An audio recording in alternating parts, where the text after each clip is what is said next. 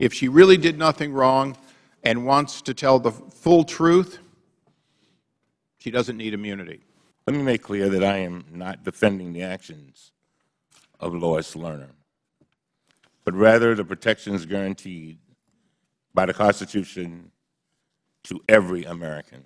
I do not want to go back to the shameful era which Congress tried to strip away the constitutional rights of American citizens under the bright lights of hearings that had nothing to do with the responsible oversight and everything to do with the worst kind of partisan politics. The investigation of the Justice Department is a complete joke.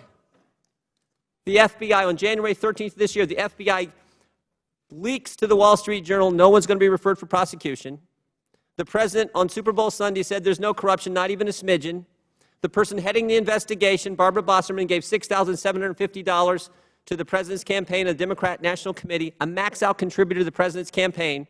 And just this week, on Tuesday, in the Judiciary Committee, I asked Eric Holder, have you looked into the leak that the FBI gave to the Wall Street Journal? Have you investigated that? And his response, no, I haven't. If this committee was truly interested in examining allegations of undue influence from outside the IRS, there would be an offer of immunity on the table right now for Lois Lerner. She went before the Inspector General report was released in May, and it was released May 14th. On May 10th, she did her Broadway production. It was worthy of an Academy Award.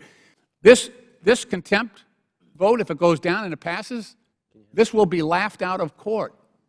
I oftentimes wonder if we weren't on a 24-hour news cycle, whether we would conduct our business differently. This is a spectacle that's been orchestrated to obscure facts that aren't partisan and won't put political points on the scoreboard.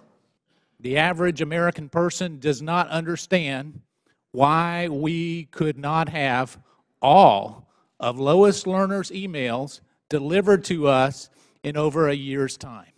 This type of reckless action has not been taken by Congress since the days of Senator McCarthy. I cannot support this effort to drag us into one of the darkest periods in the history of this institution. Mr. Chairman, I counted 17 separate factual assertions by Ms. Lerner, not those 3 little sentences that my colleagues like to cite, 17 separate factual assertions. That is a lot of talking for somebody who wants to remain silent. If you honestly believe that you can make 17 separate factual assertions and still invoke your right to remain silent, then please tell me what waiver is. But because of the manner in which the investigation has been handled by our chairman, we can't get those facts.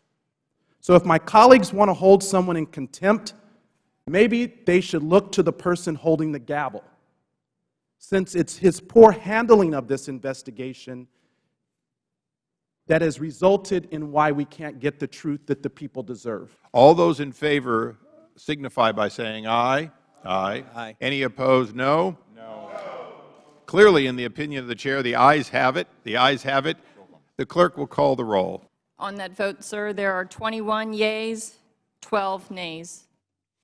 The ayes have it. The ayes have it. Contempt report is ordered, reported to the House.